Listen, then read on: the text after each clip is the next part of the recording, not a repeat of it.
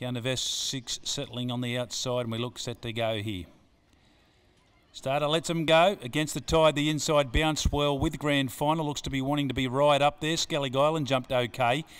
And then leaked on the outside of Red's Mate, just allowed to find its feet in the early stages along with Count of Essex.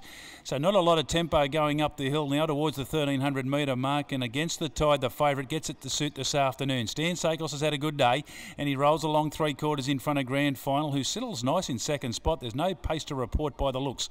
Getting up on the outside improving there was leaked around the outside of Skellig Island, and Count of Essex travels back second last, and last of all Red's Mate, but only about 5 off the lead, 5 lengths off the lead, passing the 1000 metre mark, where Against the Tide makes play, deserves a win, and runs past the 9.5 in front of Grand Final, who's right there.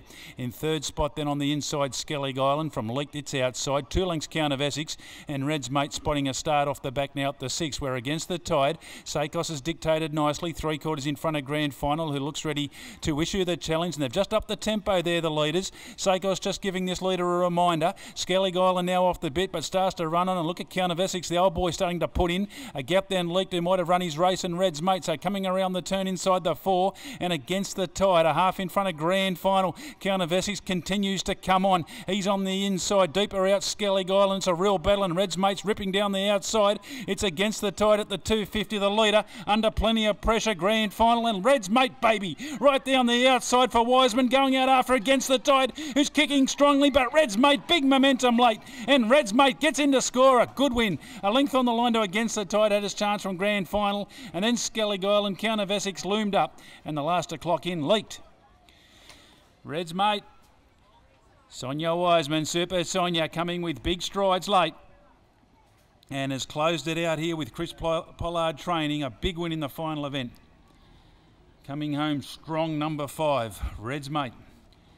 Against the Tide, battling hard, just couldn't break through this afternoon. Grand Final was right there. They pretty much stayed together for the trip. And it'll be Skellig Island and Count of Essex closer up behind those who look to have their chances.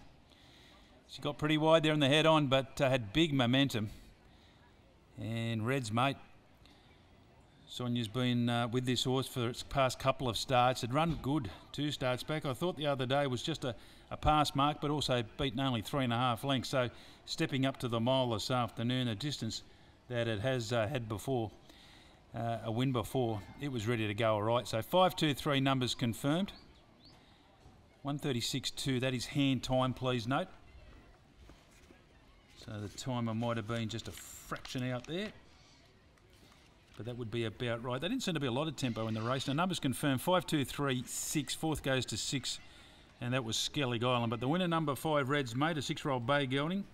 Heritage, Cambiata for Kelvin Moore, and B.L. Moore, trained by Chris Pollard, and Sonia Wiseman, the winning jockey here. Second goes to 2, Against the Tide, a 6-year-old Bale Brown gelding, Dane Shadow, Red Ivory for Emma Steele, Stan Sakos, and third to 3, Grand Final, 4-year-old Bale Brown gelding, Host Final Act for Patrick Johnson and Vanessa Arnott.